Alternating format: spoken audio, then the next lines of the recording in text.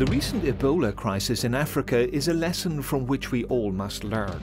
Health issues like this have made Europe evaluate its capacity to react should such outbreaks occur, to estimate its exposure to this risk and its capacity to respond, and to systematically address health threats of this nature.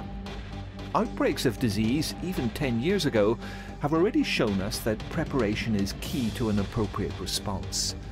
They prompted member states to work together to be better prepared and to coordinate and harmonise their approach to outbreaks of this kind to ensure a rapid and targeted reaction.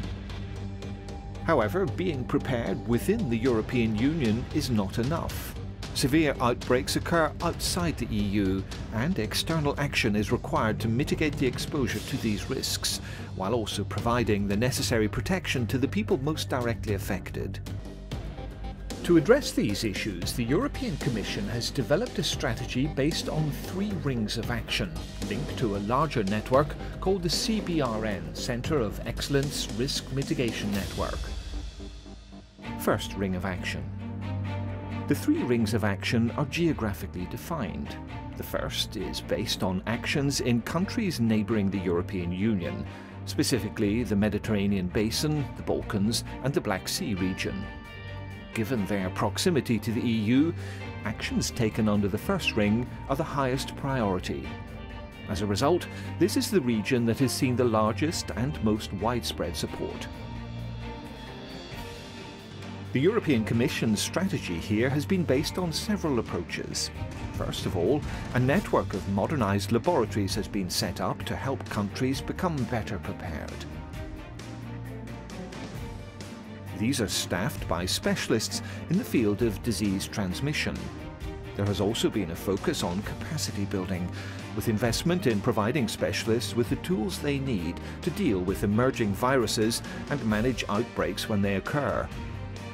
Countries in the region have also been assisted in implementing the World Health Organization's international health regulations, ensuring compliance with international standards, which means that their actions are standardized and internationally recognized.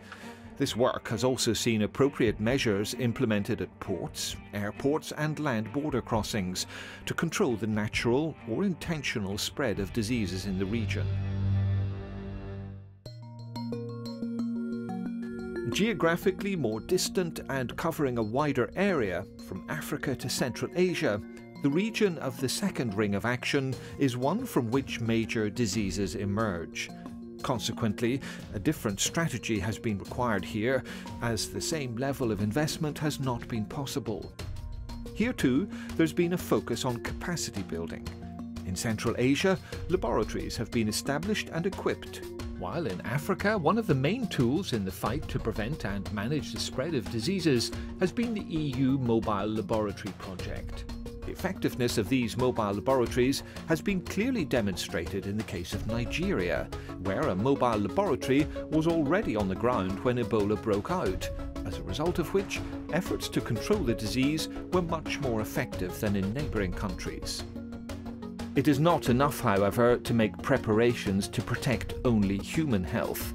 Animals are potential viral reservoirs and can pass viruses on to humans, or they themselves can get ill and die with devastating economic consequences. It's also important to look at the environment and examine all the factors for the transmission of viral pathogens. Climate change has seen disease-bearing ticks that were previously contained below a certain latitude migrate further north, carrying, for example, the Crimean Congo hemorrhagic fever virus with them. The One Health concept has identified the areas in which capacity needs to be mobilized in order to be properly prepared. This concept covers health, ecology, veterinary medicine, human medicine, and other areas required to ensure a comprehensive approach. Third ring of action. The third ring of action is aimed at countries more distant from the European Union. However, increased distance does not mean reduced risk. The H1N1 swine flu virus, for example, originated in Mexico before coming to Europe. SARS started in China and was carried to Europe by infected humans. And the H5N1 bird flu virus has been carried to Europe by migrating birds, with devastating consequences for the poultry industry. The main focus of the third ring of action is to get actors in the region to cooperate and communicate with each other, to formulate a common strategy and to build capacity. For example, in Southeast Asia, the European Commission is assisting this process through training, coordinated through its Centre of Excellence, based in Manila. The majority of these actions carried out in the three rings are based on the network of the Centres of Excellence. There are 4 centres in the EU neighbourhood, 3 in the second ring of action, and 1, based in Manila, in the third ring. These centres provide countries with a forum in which to discuss and coordinate activities. Once national priorities have been identified, these are then discussed at a regional level in the Centre of Excellence Secretariats, where projects are defined in order to receive funding from the EU. This work is conducted with the support of the United Nations and the European Commission's in-house science service, called JRC.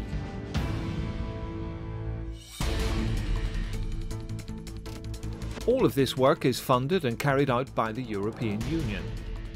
A specific programme exists, the Instrument Contributing to Stability and Peace, that not only deals with the fight against severe diseases, but also with the fight against organised crime, terrorism, with protection of critical infrastructures and security issues linked to climate change.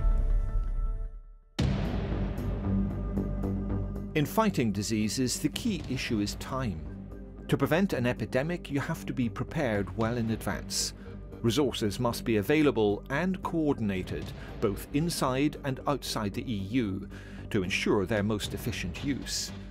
This requires the application of international standards to ensure that everybody acts in the same way. It also demands exporting best practice from Europe to the regions in question. These efforts not only strengthen health security in these regions, they act as a first line of defence for European citizens against health threats and biorisks.